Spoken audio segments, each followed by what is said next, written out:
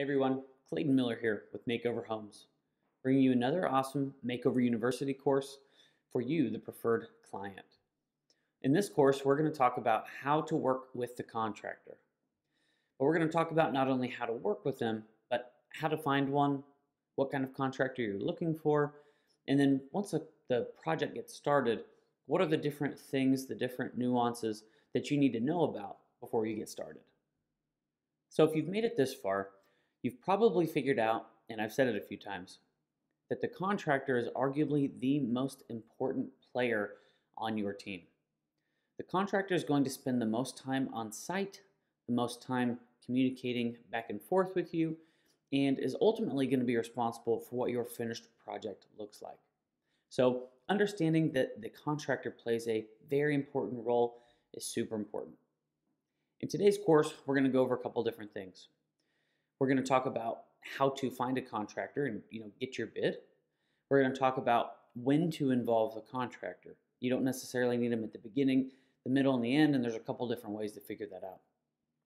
We're going to talk about how to work within your budget so that we're not coming up with bids that are either way too big or way too small. We're going to talk about reserves and change orders, and finally finish it with how draws work and how your contractor gets paid. So just to reiterate again, your contractor is a very, very important player on your team. So you want to make sure that you pay attention when searching for that contractor, but also know the kinds of things that you're going to run into when working with them on your project. All right, first things first, knowing when to get the contractor involved. So depending on the kind of loan you're using, depending on whether you're doing a purchase or a reno refi, and depending on the cost of your project and what actually is going on, are all going to dictate whether or not the contractor gets involved at different stages.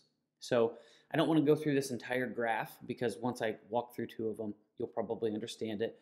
But this is kind of a grid, if you will, on when the contractor needs to get involved.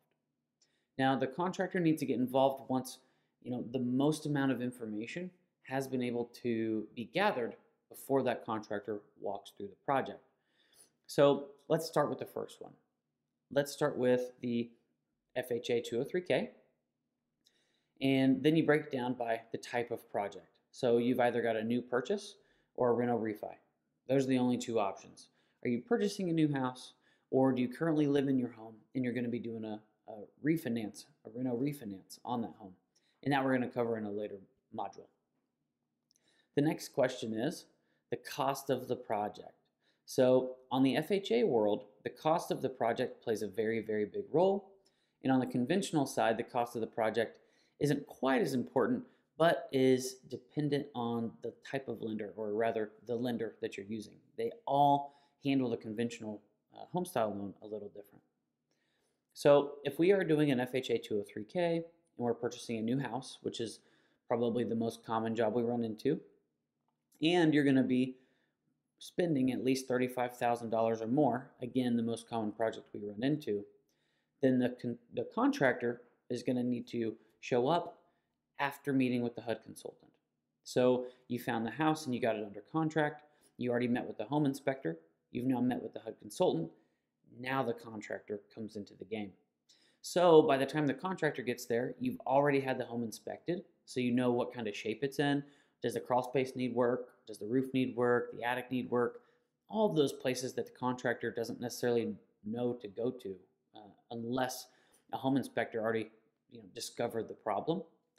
And then he also goes after the HUD consultant, because the HUD consultant's job is to put together the list, the FHA minimums list, and the scope of work. So if you have the contractor show up after these two people, the home inspector and the HUD consultant, now that contractor has a full list. He knows all the problems, he knows all the minimums he has to do, and then he can add your wants and wishes on top of that. So if you get the contractor out there in a different order, then you don't necessarily have all the information you need yet to put together that scope of work. So you can just walk through this little grid we put together, FHA 203K, new purchase. If the price is under $30,000, then there won't necessarily be a HUD consultant. In this case, the contractor will come right after the home inspection. That way we know all the issues with the house. and the contractor can make sure that those are on the bid. So just to do one more on the flip side, if we're doing a conventional home style loan and we're going to be doing a reno refi, and we're going to be spending less than 30 grand. So this will happen on occasion. Then the contractor is going to show up after the pre-approval with the lender. So there's not going to be a home inspection because you already live in the house. So you pretty much know what kind of shape it's in. No HUD consultant is going to be needed to put a scope of work together or any kind of FHA minimums because the cost of the project is so low. So just throw the contractor right in there. They're ready to go. They'll put their bid together and send it to the lender. So you can use this to break down what type of project you're working on and when you need to get that contractor involved.